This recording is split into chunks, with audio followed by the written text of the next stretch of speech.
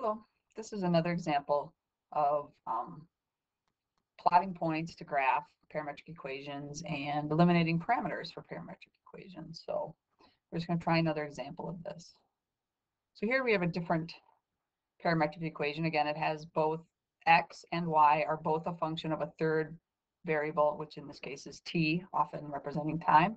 And as before, we are going to restrict our times from -2 to 2. This doesn't have to be the case. You can have -infinity to infinity. You can, and if you restrict in different ways, you can get different looking kinds of graphs, but we often will have a beginning and an end to our t variables. So what I'm going to do is I take my input, which is now my t, and then I just put it into my equation. So x is t squared minus 1, -2 squared is 4, minus 1 is 3, and then I'm going to put that same t into here. 2 times -2 is -4. And I can do the same thing. Now I move on to -1.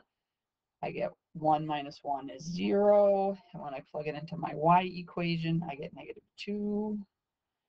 When t is 0, I'm going to get -1 for x. And I'm going to get 0 for y.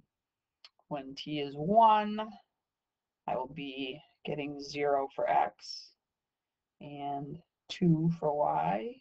And when t is 2, 4 minus 1 is 3. I'm back at 3 for x. And then for t, or for y, I get 2 times 2, which is 4. Okay, so now I have a set of points, and I can just go graph those points. I'm going to go to 3, and then we have to go 2.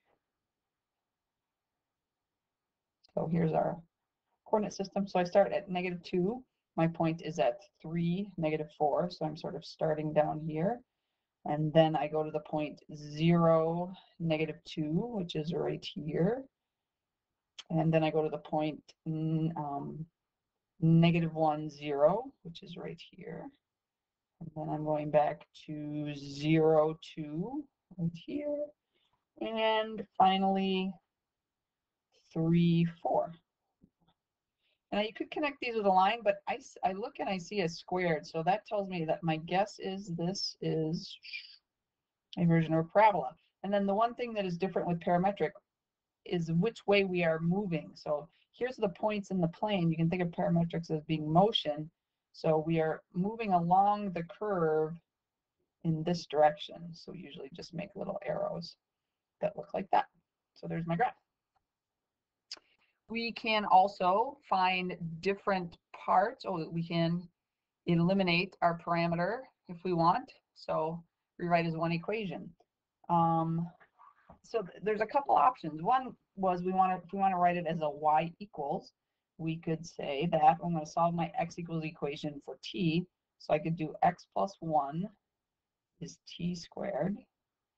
And then, oops, x plus 1.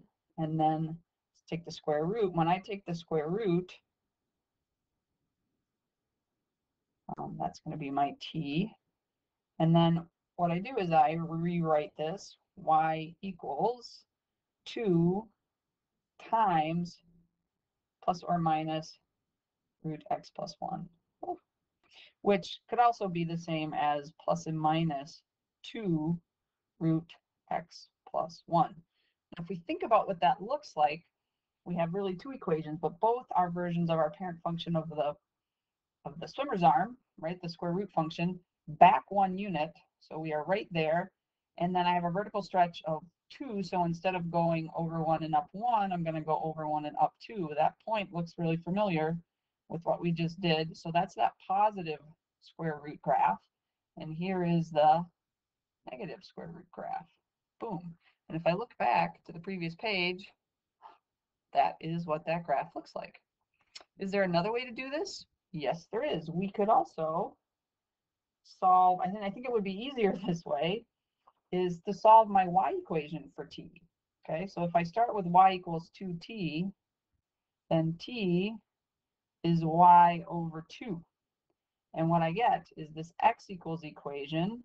I'm going to replace t with y over 2 squared minus 1, and I get, really this is 1/4 y squared minus 1.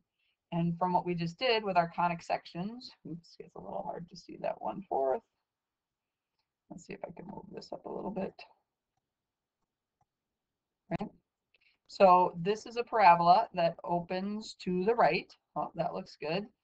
It has a vertex. The y-coordinate of the vertex is 0, and the x-coordinate is at -1, so that is right here. And it has this sort of stretch factor, which makes it look like that, and that is also the same graph. So there we go. I guess that's it for now.